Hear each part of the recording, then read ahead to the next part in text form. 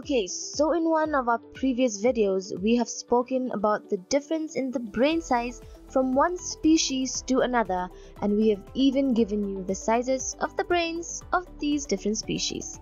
If you want to check that out, do click on the given link. So basically, we have made a video on the evolution of brain sizes. But one question we forgot to ask is, does brain size really matter in evolution? We are here to answer that for you.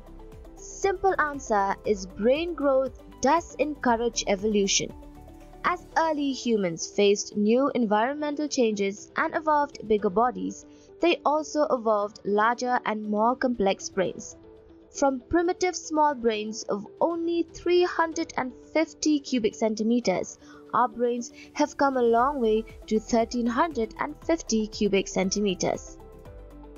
When it came to our ancestors, the big advantage of brain size in their social interactions and encounters with unfamiliar habitats is that complex brains can process and store a lot of information.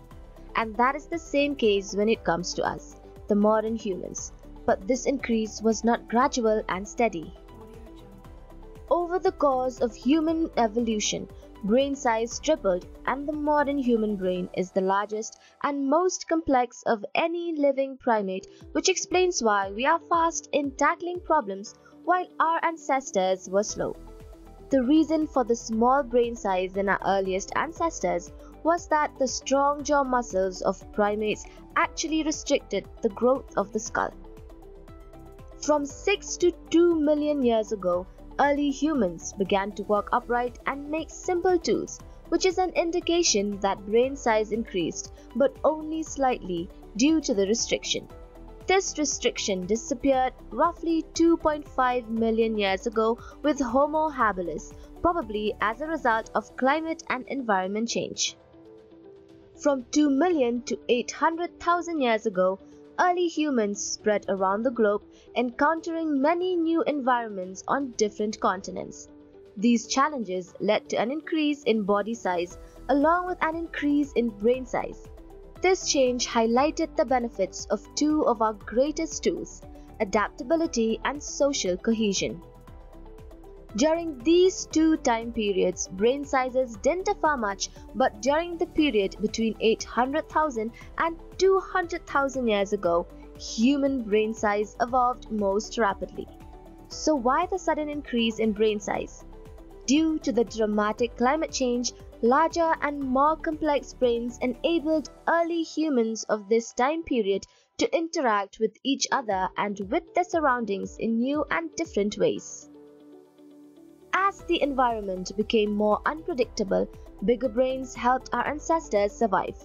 Modern humans and Neanderthals living before the last ice age during 20,000 to 30,000 years ago had bigger brains than people living today.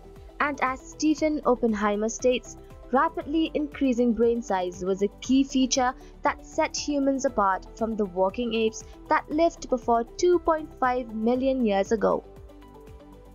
Therefore, to end this, let me tell you a few of the benefits of a large brain.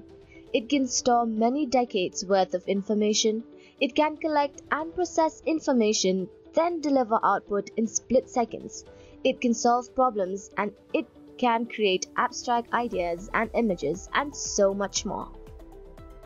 But a big brain gobbles up energy. No complaints though, right? Well, with that, we have come to the end of the video. Hope you liked it.